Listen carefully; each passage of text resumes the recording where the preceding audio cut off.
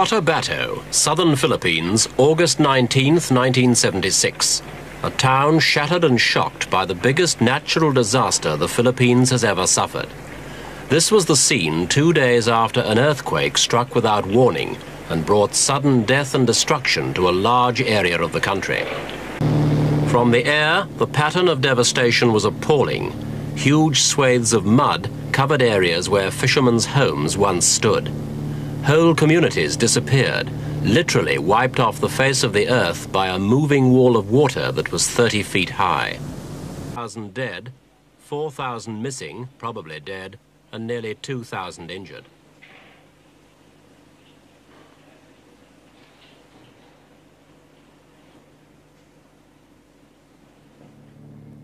Pagadian, 80 miles northwest of Cotabato, lies on the Gulf of Moro and took the full force of the tidal waves. Good morning, everyone. This is by Angela Samad, and I am here to conduct an interview for the survivor and witnesses of the tragedy of Moro Gulf earthquake and tsunami in 1976. 45 years ago, a strong earthquake took place with a 7.8 magnitude, followed by a giant tsunami that almost drowned the entire land. This tragedy took many lives, destroyed the livelihood of people, and shattered the dreams and hearts of the people whom it struck. I am here now to interview the people who survived this shocking phenomenon and to query them about what they have been through before and after the tsunami.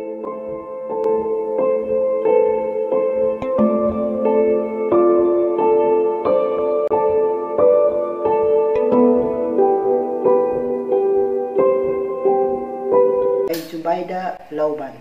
Mr. Blazido kan po ang aking pangalan.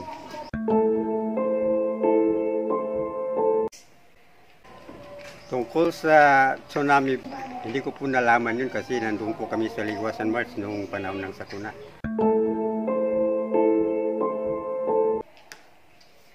Eighteen. 26 years siguro. Secret. Senior na. Umabot na po sa 64 years old na ako. Siyempre, sa Pinansaran. Pinansaran, Upi Maguindanao noon. Ngayon, Pinansaran, Tatubla. Doon po kami sa Ligwasan March noong. Oh. Ang lakas talaga doon sa Ligwasan March. Alakas masyado kasi nagpupo kami doon sa sa buhangin. Nakailalim dalawang kamay ko at saka yung tuhod ko kapag yanig ng lindol. Yung mga lupa at saka kwan doon, halos lumalabas sa ibabaw ng mga kan. Maraming mga isdang lumalabas dahil sa lakas ng lindol.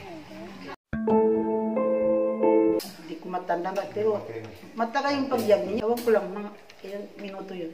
Kung hindi ako nagkamali, medyo matagal-tagal din. Naalala ko siguro mga 12 yun o 1, hating gabi. Mga 4:30 in the morning siguro yan. Marami. Lahat ng ari-arian namin doon nasira, sa bahay nasira.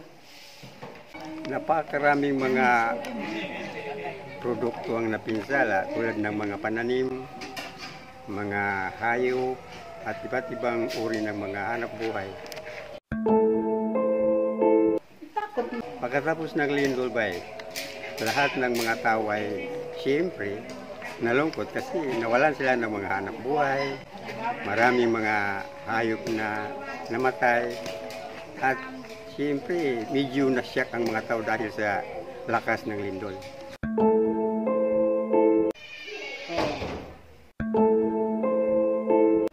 Oh, kasi yung pagkatapos ng lindol na malakas, nag-atras yung tubig, dagat. Tapos doon, bumagsak na yun. Mataas pa siguro sa nyug yun. Kasi takot kami doon, hindi ko mapansin masyado.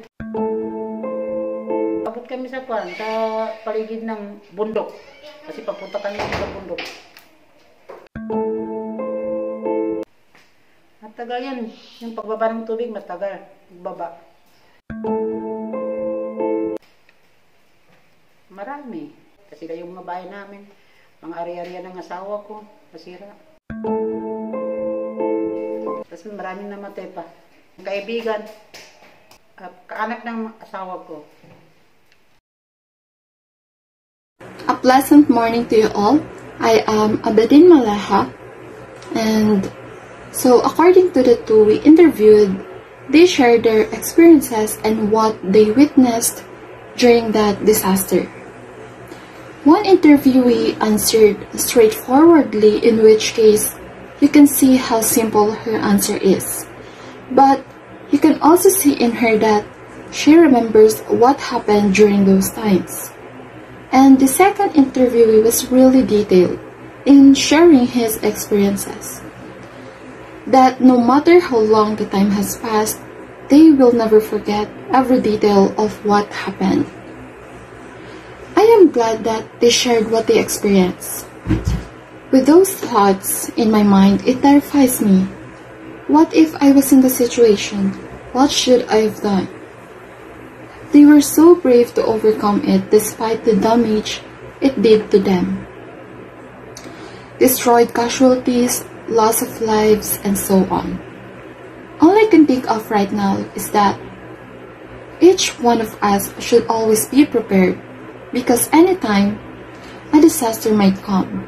Therefore, we should always take care of ourselves, be healthy, so that we will be able to help ourselves and might lend our hand to others.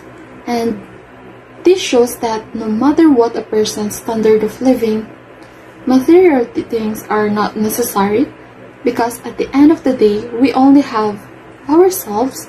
We have nothing else to think about but how we can save ourselves and our loved ones from disasters. And let's not forget to just trust the one who created us. So that would be all. Again, this is Abedin Maleha, and thanks for watching.